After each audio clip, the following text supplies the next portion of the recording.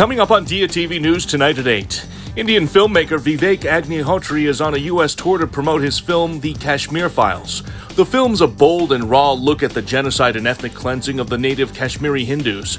Diya TV's Ravi Kapur sat down with the director before the film is released worldwide on the anniversary of Indian Republic Day. That's January 26, 2022. Sad news in the tech world. Indian-American venture capitalist Naren Gupta passed away at the age of 73. He co-founded Nexus Venture Partners to help put Indian startups on the world map.